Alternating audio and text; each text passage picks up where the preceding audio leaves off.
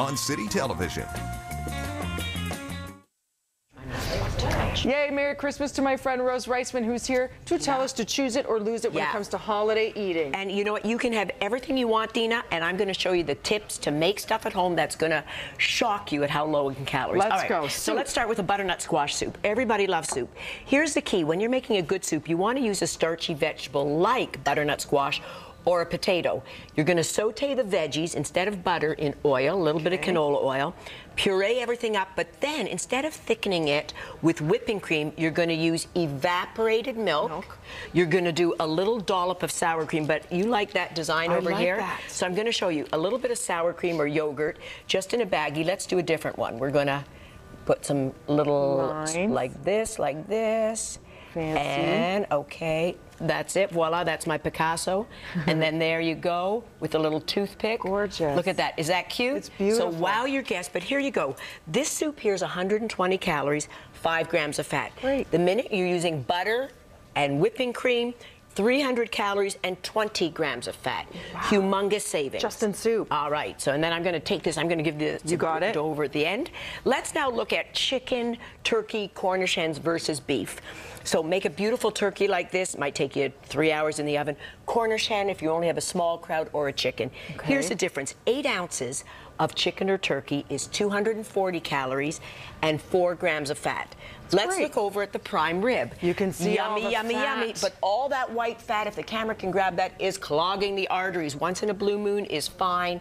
And the minute you add the little bit of gravy or au jus, you're adding a lot of sodium to it, and you end up with 600 calories versus a 240, 48 grams of fat versus 4 grams of fat. And that fills you high protein, lean, heart healthy. It's fantastic. All right, choice. Stuffing. Let's get over to stuffing.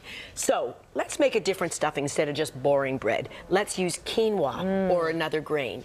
You steam up your quinoa, your barley, brown rice, add some veggies, add apricots, nuts, dried cranberries. This 1 cup of this is 320 calories, 10 grams of fat. Great as a side dish. Let's look at traditional stuffing made with bread, sausage, and why do I show you this, Dina? The lard? Yeah, well, the lard, it looks like it, because that's from your chicken or your beef, and that's what you're gonna, everybody mixes that in. Yeah. But that top part is virtually all saturated fat. Yeah. That comes in, 1 cup of this, 620 calories versus a 320.